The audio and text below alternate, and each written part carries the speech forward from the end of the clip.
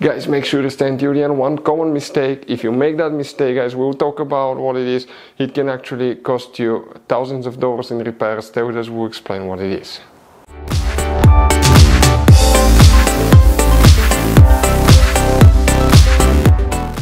Hey guys, welcome back to Auto Repair guys. Thank you guys for watching and subscribing to the channel. Today will be a super helpful video to any of you guys having a BMW 5 Series Generation F10 F11 from year 2010 to year 2017. If you need to find where the gauges fuse is located, which fuse you need to check, up to 5 of them, where you can buy cheap parts, tools, fuses, relays at a good price, quick shipping, that way do not waste money and time.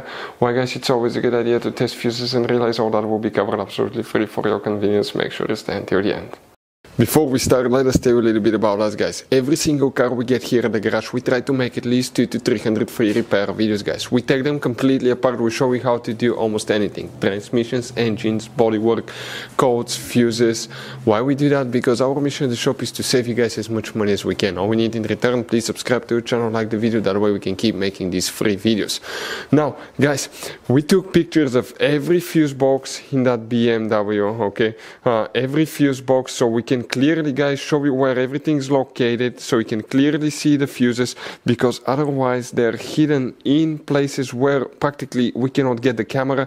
So we're going to show you one by one, okay? We have video about every single fuse, every single relay. So let's say you're in the middle of nowhere, you need to guys, okay, find where the fuel pump fuse is located. All you have to do, watch our video. It will take you probably guys less than 2 minutes, replace that fuse and you're back on the road. Otherwise you'll be stuck in the middle of nowhere guys. We make those videos for your convenience. Now we'll make video for every single fuse and every single relay guys, and we have more than 14,000 free repair videos on our YouTube channel. Check it out, they can save you thousands of dollars in future repairs.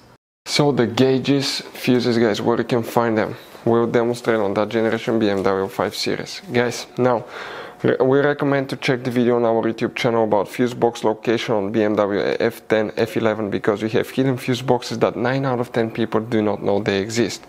Open the passenger door. Here you need to open your glove box. On the very right in the back you guys have a cover, remove it and you will find a fuse box with a layout like this one.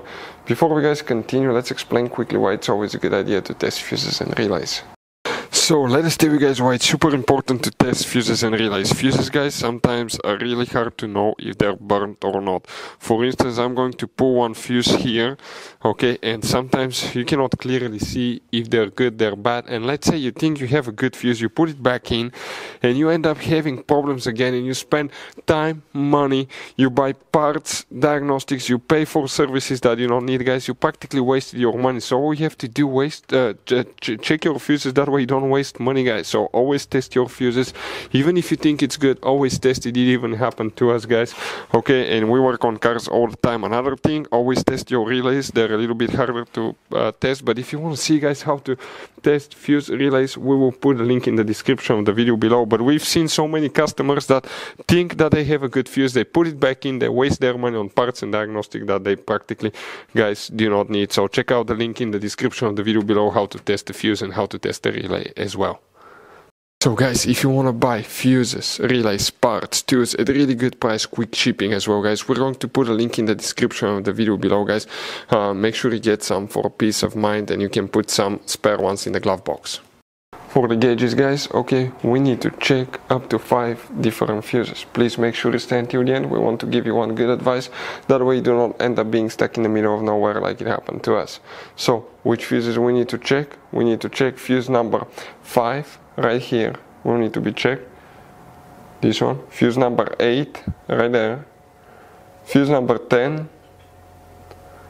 Then you need to check fuse number 13 right here, will need to be checked.